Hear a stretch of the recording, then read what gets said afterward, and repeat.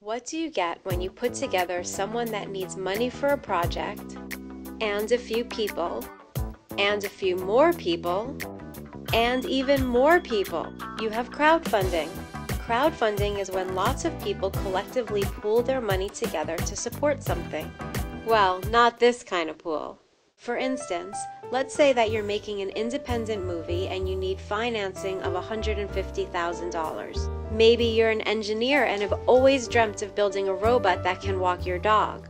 Or you're a nanotech company needing funding to resolve the inherent conflict between Einstein's theory of relativity and quantum mechanics. Crowdfunding is nothing new. The concept has been around for a long time. For instance, in the 1800s, when the French gave us the Statue of Liberty, they only built the statue.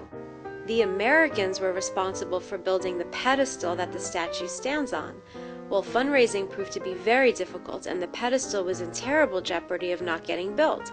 So a New York newspaper urged the American public to donate money. 125,000 people donated an average of $1 or less, and they were able to raise enough money to build the pedestal. So, how does crowdfunding work in the 21st century? In the last few years, crowdfunding has become a major trend both in the United States and worldwide. In 2012, crowdfunding raised an estimated $2.7 billion in fundraising. Of this, over 50% was attributable to North America. This is an 81% increase since 2011, and in 2013 it is expected to reach $5.1 billion worldwide. There are currently 4 types of crowdfunding. The first type is called reward-based. Reward-based crowdfunding is when you invest in a project and in return you receive stuff. For instance, if you contribute $50 to Anna Monoguchi's music project, they could offer you in return an advance copy of their CD, 2 concert tickets, and a mention in the liner notes of their album. You get the idea.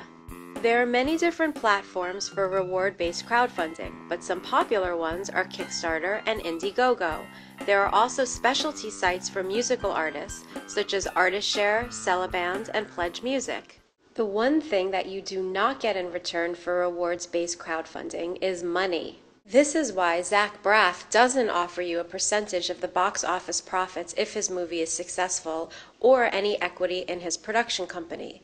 This is because until recently, in the United States, it has been illegal to have any crowdsourcing arrangement in which people are asked to contribute funding in exchange for potential profits. This type of transaction is deemed to be a security, and all securities transactions are governed by and have to be registered with the Securities and Exchange Commission. Which brings us to the second type of crowdfunding, which is called equity-based. Equity-based crowdfunding is when you become a shareholder of the company that you're investing in and you can receive a share of the potential profits. Now, how can this be? I just said that it was illegal. Well, I actually said that until recently it's been illegal. A few years ago, some very ambitious investors banded together and lobbied Washington, D.C. to ease the securities laws.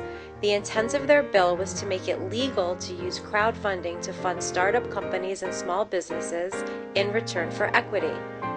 The legislation passed with bipartisan support, and Barack Obama signed the Jobs Act into law in April of 2012.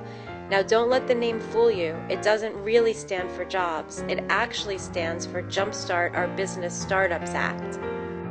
There is just one problem. In order to protect unsophisticated investors from fraud and speculative investments, Congress required that the Jobs Act be subject to certain SEC regulations.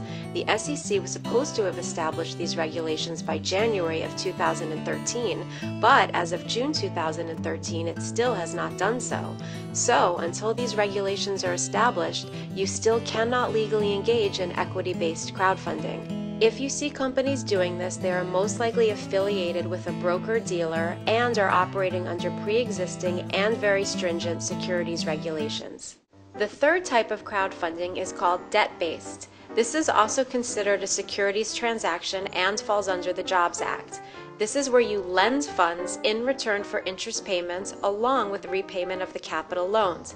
To protect the lender, the borrower must demonstrate creditworthiness and the capability to repay the debt. The fourth type of crowdfunding is called donation-based. This is when contributions go towards a charitable cause, such as funding wells for fresh water. It is similar to reward-based crowdfunding, although you may not actually be promised a reward other than the knowledge of having contributed to a worthy cause. In 2012, an estimated 49% of the funds raised in crowdfunding were donation-based. Well, that pretty much sums up the four types of crowdfunding: reward-based, equity-based, debt-based, and donation-based. So, is the recent explosion of crowdfunding just a fad, or is it here to stay? We'll see, but in the meantime, understand that there are risks as well as benefits for all types of crowdfunding. So, before you start your own crowdfunding platform or join someone else's, educate yourself, because the last thing you want to do is get lost in the crowd. Get it?